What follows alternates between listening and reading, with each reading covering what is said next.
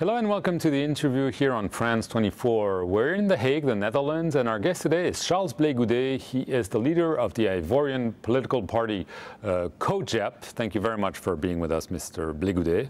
A pleasure. You were formerly the youth minister under the President Laurent Gbagbo a decade ago. You were acquitted by the International Criminal Court here in The Hague of crimes against humanity, and after a long wait, you were finally granted an Ivorian passport, which means that you can return to your home country. How are you feeling about getting this passport after such a long wait? Not only for the passport, but being acquitted after 6 years and then waiting for a passport during such a long period can be a moment of joy. I'm happy to finally have my passport. It gives me my citizenship, and I'm happy to have it. This means that you are going back to the Ivory Coast soon, very soon. How soon? Let's say soon, because granting me the passport, I think the authorities of the country know that having my passport is opening the way for me to go back home, but I will not go like that. There will be a consultation, a dialogue between me and the authorities of my country, and after that, I think we will discuss a schedule, and after that, the date will be communicated to everybody for me to go back home. But you must be impatient after 11 years. Indeed, indeed. Impatient to see my children, impatient to see my family and friends that I left behind 11 years ago. This passport has been granted by the President of the Republic, Alassane Ouattara. You were his enemy for years. What does it say? I was not his enemy. His political enemy, let's put it this way. His political opponent, maybe. But directly it took into his hand this dossier. This is, finally, it's not an administrative dossier, but a political one. And I'm happy that we can speak man to man like that. He sent me his chief of cabinet who came here. I think we are in a good way for reconciliation in our country. That is a country which went under a very, very, very, very difficult situation, which caused a death of about 3,000 people. I think it is not a simple passport or a simple coming back for a man. You know, people died, sorry. Some of them lost their job, and they were orphans. It is not that easy speaking about that. That's why I'm putting myself in this position of being patient so that we can discuss and clear this page of our history. Does that mean, given that this has been handled directly by the President, that there is a deal between you and him about the conditions of your return and about other things? People are always talking about a deal. Speaking with your adversary, with your opponent, does not bring out a deal necessary. We are not yet there. For the time being, the President is willing to organize my comeback to my country. If I return back, maybe we'll have this discussion, but there's no deal yet, and we are not expecting to have a deal. We just are preparing a return home of somebody who is a political personality who's been away from his country for 11 years. This is where we are. Right, but let's talk very concretely. You were acquitted by the ICC in appeal, so that's final. However, there is a 20-year jail sentence against you handed down in December 2019 in the Ivory Coast for crimes, tortures, rape. If you come back, does this mean you're going to jail, or did you get guarantees that this will not happen? You're talking about torture, about crime against humanity. That's why I'm here, and I've been acquitted for that. But let it not take it in the law way. Let's take it from the political situation. There are many personalities before me who were sentenced for 20 years and who went back home, like Laurent Gbagbo and some other fellows of Laurent Gbagbo who are now in the country and they are free to do whatever they want. So there is, I think, and I hope the president will take this position also for me. Has he told you this would be the case? That somebody that you want to sentence and you want to put to jail, you don't send him your chief of cabinet.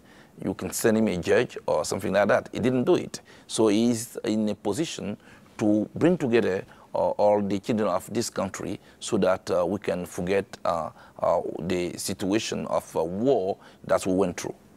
You mentioned Laurent Gbagbo. He was your mentor for years. You spent years seeing him every day in jail here in The Hague. He created a new party several months ago, but you're not in this party because I understand you were not offered to be part of that. But you have also to point out that before creating this new party, he was also a leader of the former party that we call FPRs.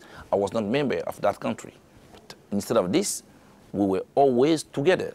So I think he's a Democrat, Mr. Laurent Gbagbo. He knows me very well, and you know I'm a chief of a party. That's why he didn't offer me this. And to be clear, I'm not a member of the new party that he created. I don't know what is in. I don't know the vision of. But you didn't really want to be in there, or were you told not to get close to that party? Did you feel that maybe not Laurent Gbagbo himself, but people around him did not want you in? I think people around him don't want me there. Why? They will give one day their reason.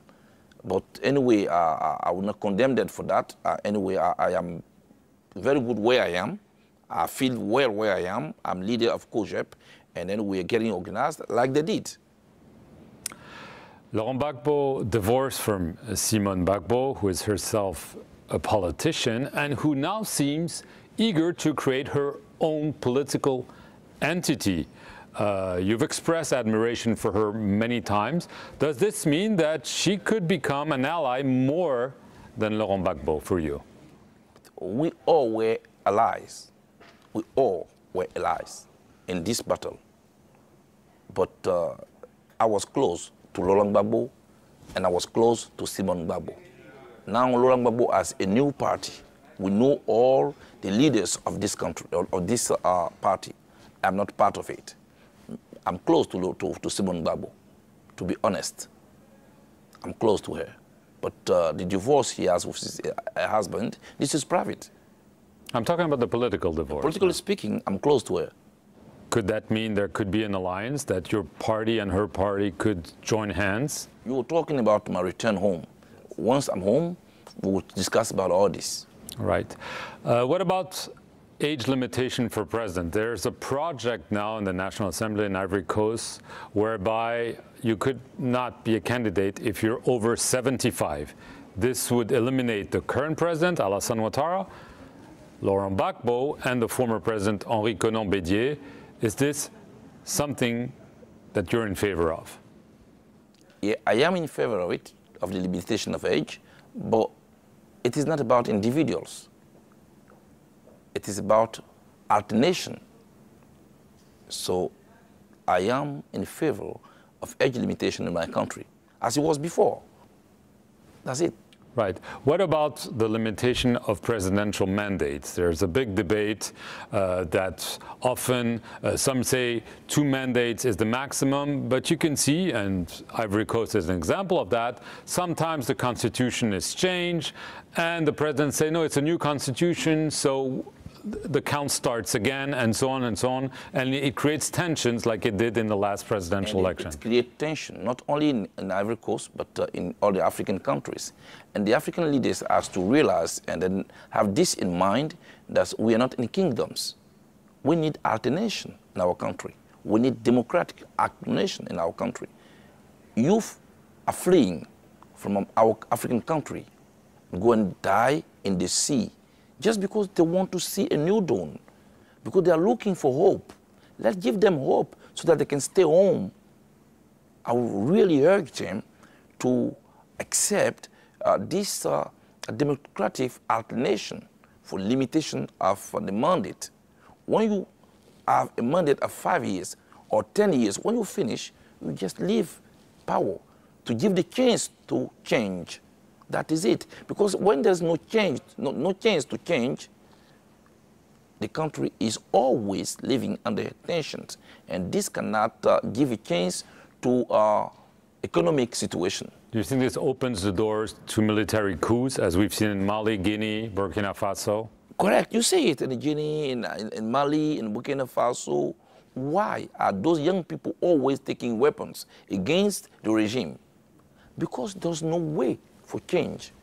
Let offer chance to change, and then you will see, as there's no coup in France, in UK, and everywhere in Europe, it's because there is a chance to change. People are looking for change.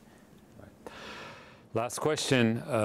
You've mentioned before that your goal, your ambition is to be president of the Ivory Coast. The next election is scheduled for 2025. Will you run? I said I will become president of my country one day. 2025 is coming. Too soon? Too soon? Soon, and still I'm here at The Hague. You have to campaign. You need a team. Let me meet with my team, and then we'll make a decision. But for now, I cannot tell. But my ambition is there. But my ambition is not above the lives of the millions of Ivorians. This is just an ambition. If you control your ambition, because you want to control people, the first thing to do is to control yourself and your ambition and your interest. This is what I'm trying to do. But when I'm back home, my team and I will meet, and then everybody will know my position by that. Charles Blé Goudé, I want to thank you very much for being our guest here on the France 24 interview from The Hague, and thank you for watching it.